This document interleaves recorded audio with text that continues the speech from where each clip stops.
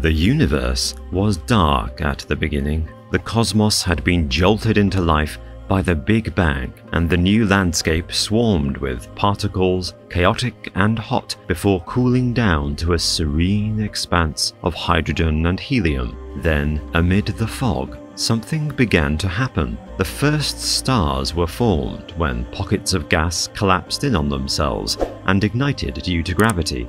The glowing orbs began to cluster, generating the earliest galaxies, sloppy, malformed objects, not as polished as our Milky Way, which has exquisite spirals today. The youthful galaxies, on the other hand, shine brightly in the darkness, illuminating the universe. They have to have been stunning. However, before you can grasp what the James Webb telescope discovered about Planet X and what it has revealed, you must first understand what Planet X is and the history behind it. So, let's begin the video.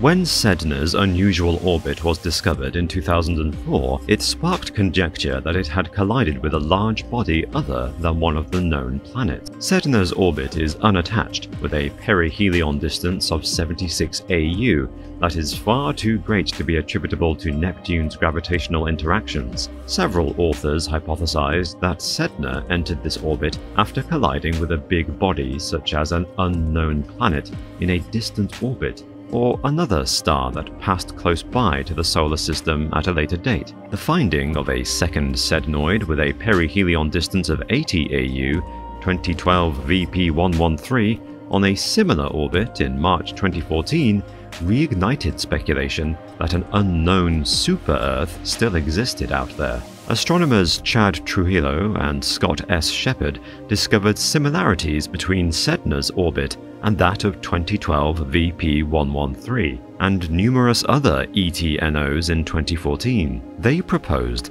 that their orbits were being perturbed by an undiscovered planet in a circular orbit between 200 and 300 AU. Later that year, Ral and Carlos de la Fuente Marcos proposed that the similarities of so many orbits, 13 at the time, required two huge planets in orbital resonance. They determined that the nearer planet had a semi-major axis in the range of 300 to 400 AU, a low eccentricity, and an inclination of approximately 14 degrees, based on a larger sample of 39 ETNOs. Furthermore, Batygin and Brown of the California Institute of Technology suggested a plausible orbit for Planet 9 in early 2016, explaining how the comparable orbits of 6 ETNOs may be explained by the planet. This theory has also been proposed to explain ETNOs with orbits perpendicular to the inner planets, and others with high inclinations,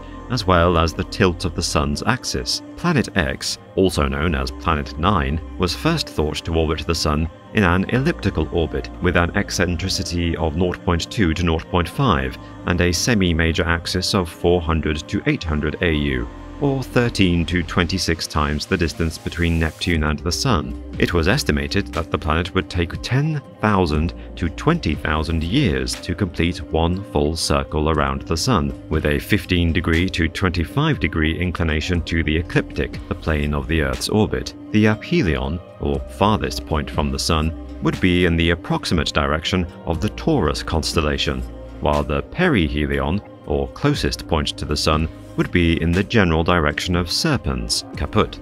If Planet 9 exists, Brown believes that a probe might reach it in as little as 20 years, utilizing a powered slingshot trajectory around the Sun. So, let's discuss Planet X's mass and radius now. It is estimated that the planet has a mass of 5 to 10 times that of Earth, and a radius of 2 to 4 times that of Earth. Brown believes that if Planet 9 exists, its mass is sufficient to empty its orbit of massive bodies after 4.5 billion years, the solar system's age, and its gravity dominates the solar system's outer edge, making it a planet by present standards. Planet 9, according to astronomer Jean-Luc Margot, meets his requirements and would qualify as a planet if and when discovered. Now, let's start at the beginning. Planet 9's origins have been investigated, including ejection from the vicinity of known massive planets, capture from another star, and in situ development. Batygin and Brown proposed in their first paper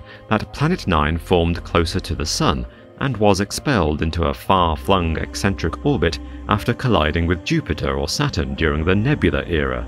The eccentricity of its orbit was then lowered by the gravity of a nearby star, or drag from the gaseous leftovers of the solar nebula. Its perihelion was elevated as a result, placing it in an extremely wide but stable orbit outside of the influence of the other planets. The chances of this happening are thought to be in the tenths of percentiles. Planet 9 could have accreted more mass from the protoplanetary disk and grown into the core of a gas giant if it hadn't been thrown into the solar system's outer regions.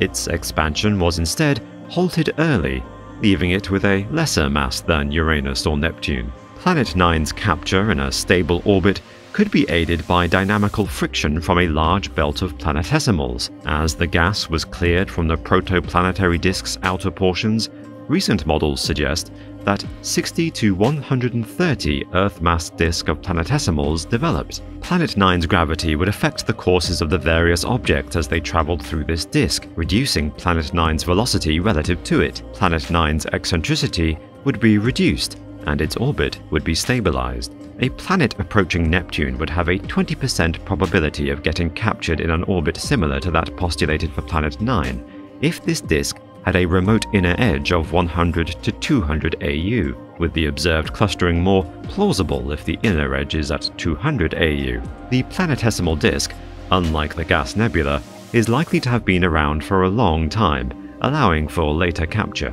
With the origins of Planet X out of the way, let's return to the main subject, which is, of course, what has been discovered with the James Webb Space Telescope. The JWST is an all-purpose telescope that can look at our solar system's planets and moons, as well as asteroids and comets.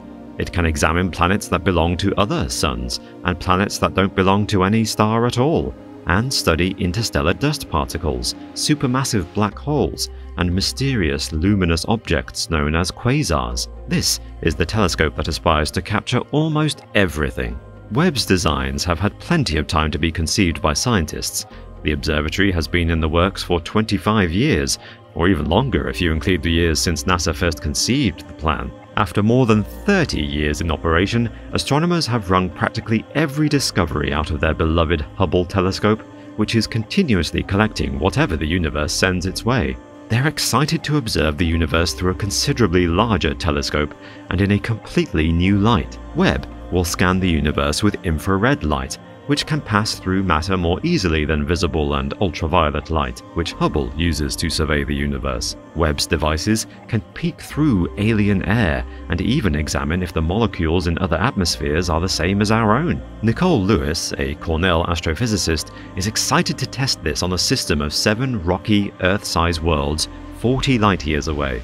Meanwhile, astronomers will be pondering the beginnings of the universe, which occurred some 13.5 billion years ago.